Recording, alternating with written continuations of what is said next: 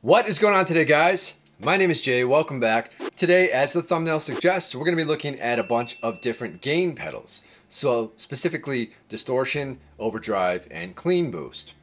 Now, you may have some of these pedals or you may have been considering buying some of these pedals, so I thought it might be nice to go over a few different flavors and varieties to help you make your decision.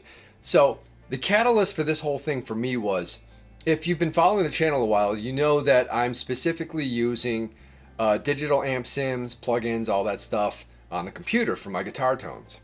I use that for a majority of my demos.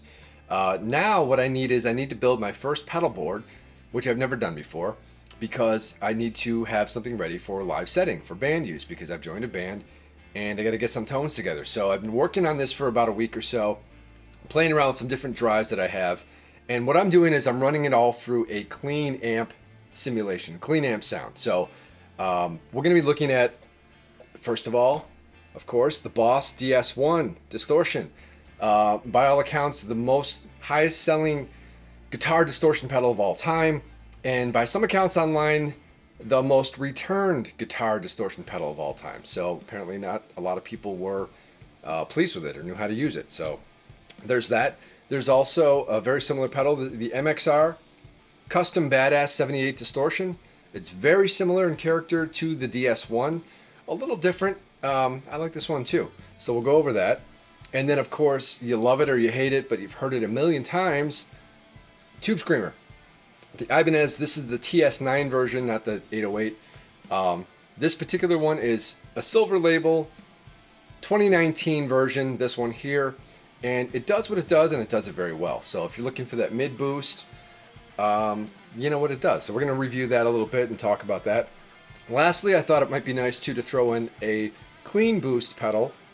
So I've got this, if I can get that in focus, Klon. This is a Mosky Golden Archer. They also have a Mosky Silver, excuse me, this is the Golden Horsie. They have a Silver Archer. I don't know, there's a bunch of different ones, but this particular one is made in China. They're very cheap and easy to come by. You can find them on Amazon or Reverb for anywhere from 25 to 30 bucks new. So these are not bad too. That sounds really good. So if you really love the tone that you've already created with your amp or your your preamp or whatever, that's just going to give you more of it. And I hope to not make this video too long. If we have time, we're going to look at a few more too. So I've got the MXR EVH 5150. People love this or hate it too. Not a lot of people seem to like this one online, on YouTube anyhow. And I think maybe it's the application in which they're using it. So, I mean, I've managed to get some really good Van Halen-esque type tones. I mean, it gets you 90% of the way there or more.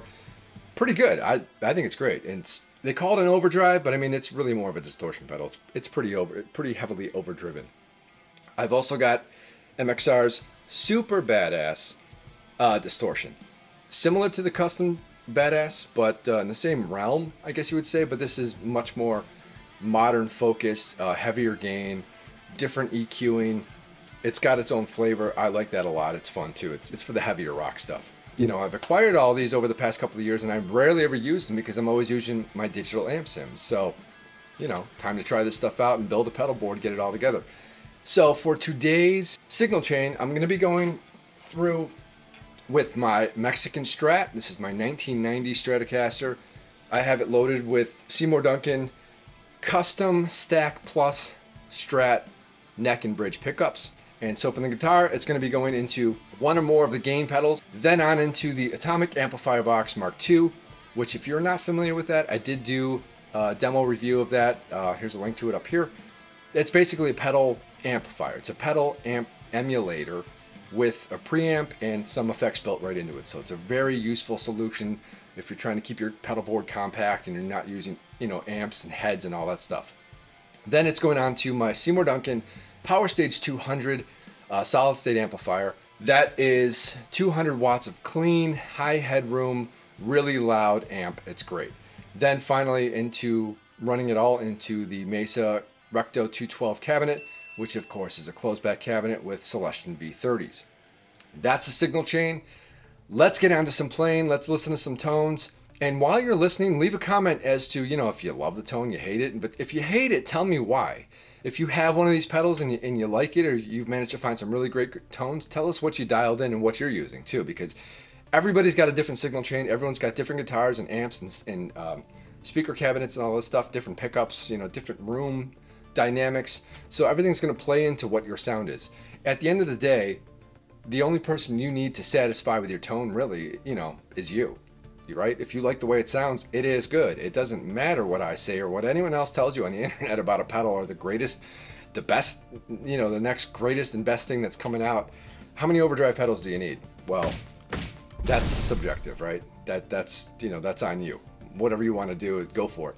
But I would say this too, as a recommendation, just as an overall fundamental recommendation, if you're using drive pedals, overdrives, distortions, what have you, at least have two different flavors with different characteristics or different type of clipping components to give you a different sounds. You can mix and match. You can put them in reverse order, tweak the knobs, and get some, you know, entirely different sounds that you were not expecting to get with the pedals. I think you can get yourself really close, you know, if you're trying to dial in Black Sabbath, Led Zeppelin, Dio, I don't know, pick your flavor, Whitesnake, Skid Row, or something a little more modern. I'm going for an all-arounder. I'm trying to find some sounds that I can use as a good fundamental bass line for hard rock music, whether it's Rat, Whitesnake, Winger, Van Halen, you know, Guns N' Roses, whatever. Something that can kind of play with, you know, both single coils and humbuckers. Something that'll work well for my particular pedal board, which will be, we'll do another video on that later on when I actually build the pedal board and assemble everything. Right now I'm just trying to figure out what 1 or 2 or 3 drives do I want to put on this board. I'm going to be running through a clean amp simulation in the Ampli-Firebox. This one particular is supposed to be an emulation of a Fender Twin Reverb, so take it for what it's worth. That's what the manual says anyhow. It's your bass clean tone. Let's check it out now, and then we'll jump into some of the gain settings and see what we can get. Here's my clean tone, starting with the neck.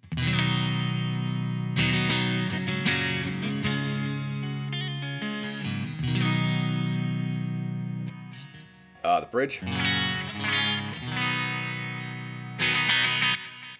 And I have just a little bit of reverb and delay in there because I can't play with it completely dry. That's just me. So, all right, let's engage the, let's start with the Boss DS1 because that is the boss.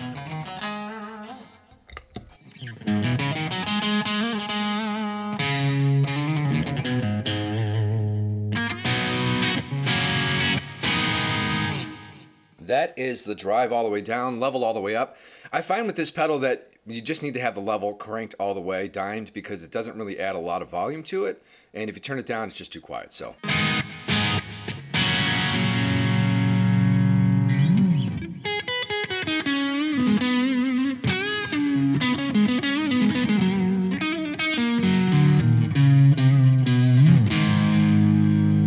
don't know what I'm playing there. So, let's put the drive up to about 9. Let's go 10 o'clock.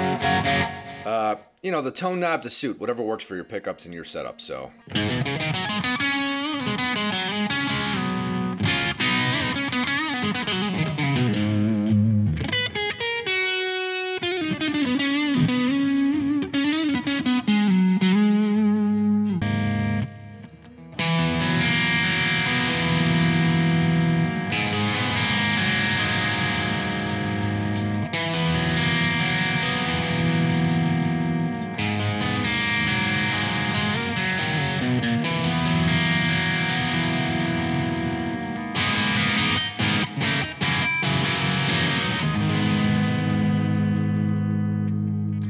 Jangly, it's nice. It's not too much, I think.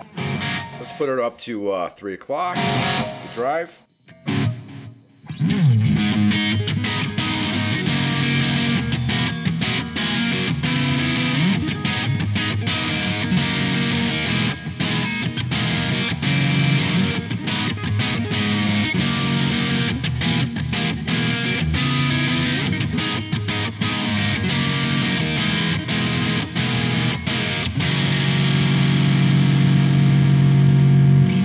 And then drive all the way up. And it's a little noisy, but that's okay.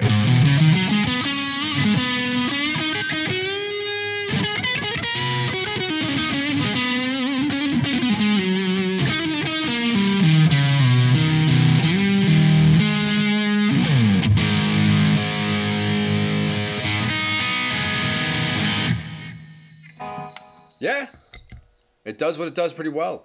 You know, what I'm hearing there is it's a little bit mid-scooped, but not too much so. The bass doesn't get cut too much, and it's just kind of an all-arounder for me. I think this thing is great. I really love this pedal. Okay, next up we've got the comparable MXR 78 Custom Badass Distortion. Again, clean tone. And this one puts out substantially more volume, so you got to kind of keep the output down, or, you know, just be careful.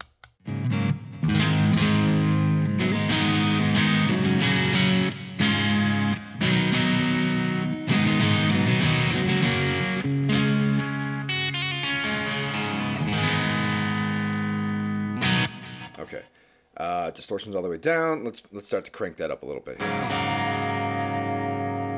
Again, let's start it off about 9, 10 o'clock.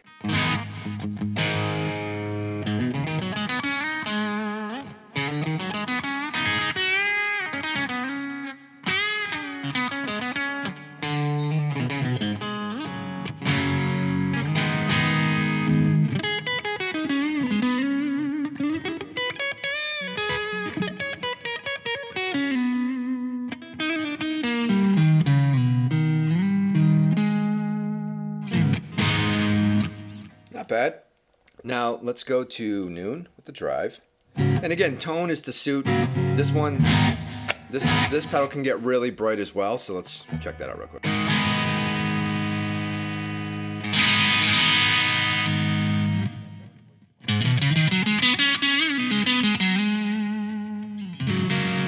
So again, I like this one pretty much at about around 9 o'clock for the tone for me.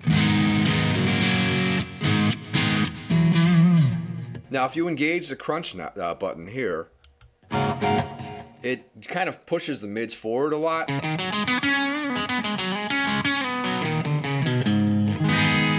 But oddly, it almost sounds like it's decreasing the amount of gain for some reason. I don't know if it is, or if it's like a compression / mid boost. It just sounds less distorted, but a little more mid forward. So, you know, take it for what it's worth. Okay, let's crank up the distortion now to about 3/4 of the way, 3 o'clock.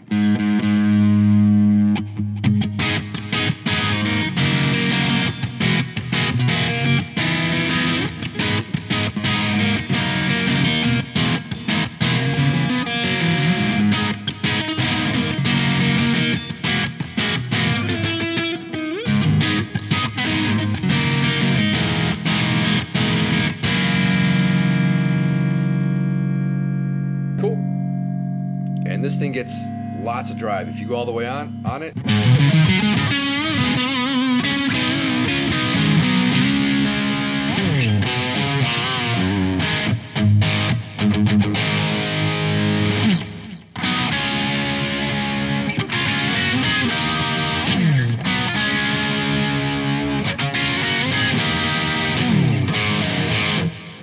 So yeah, this thing will do a little bit of Van Halen right there. That's just the one pedal alone. If we stack it with another gain pedal, it's going to sound nice.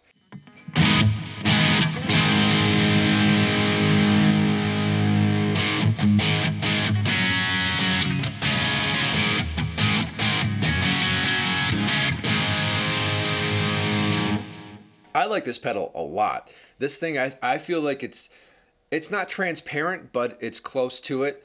It really does help to retain the fundamentals of your amp tone. It just gives it a lot of boost and a lot of gain if you want it. So this thing is sick.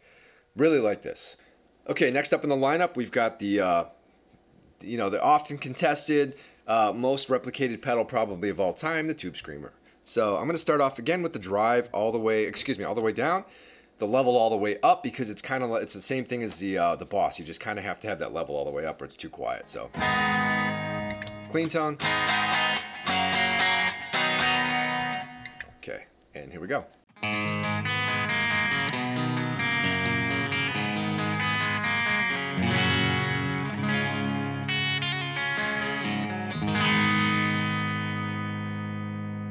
It's nice. It gives it that little bit of push, a little bit of mid hump there. So let's go with the drive. With the Strat, I'm going to kind of go right to noon because it doesn't add too much, in my opinion.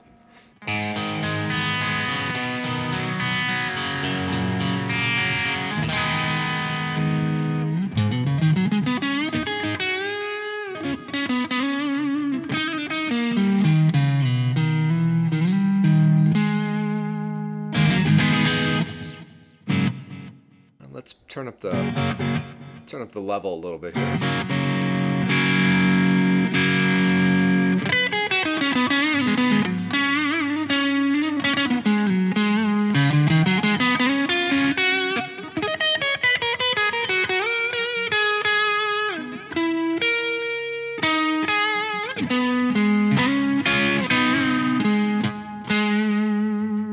It's nice. It's usable. Let's crank the tone so you can really get a sense of how chimey it can get. Yeah, that's a little too much. Dial back the crazy on that a little bit.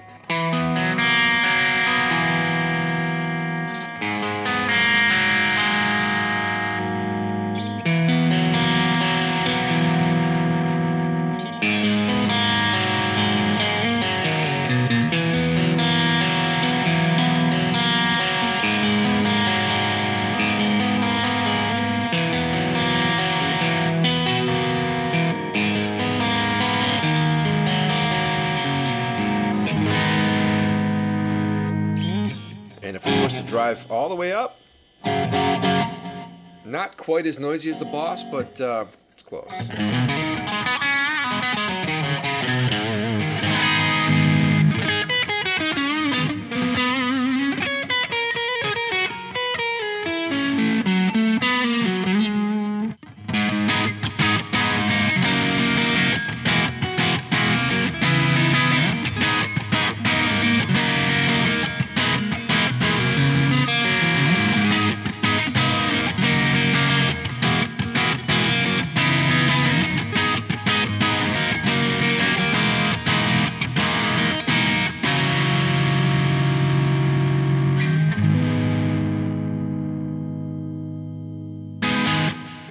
All right, next up is the little pedal with a big heart.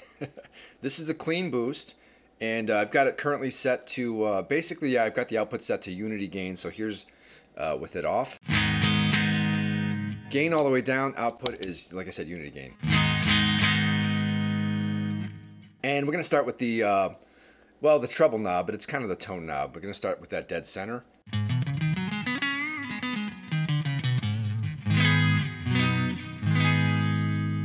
That is really giving you just more of what your guitar already is putting out.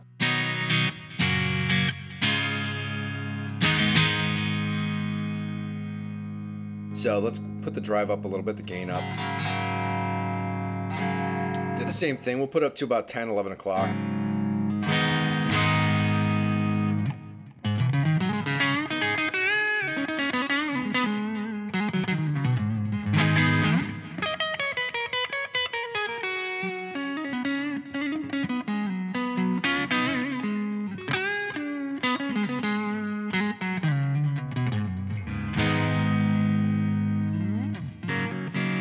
Go a little bit more with the gain.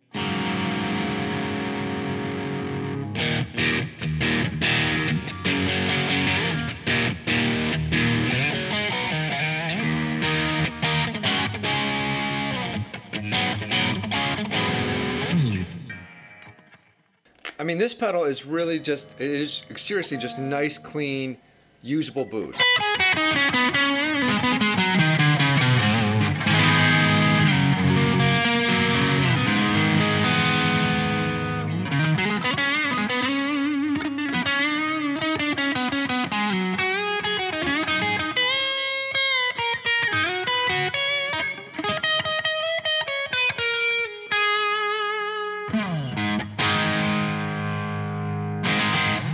Yeah, and I don't think this comparison would be complete without at least throwing in the 5150 for a little added flavor, so why not?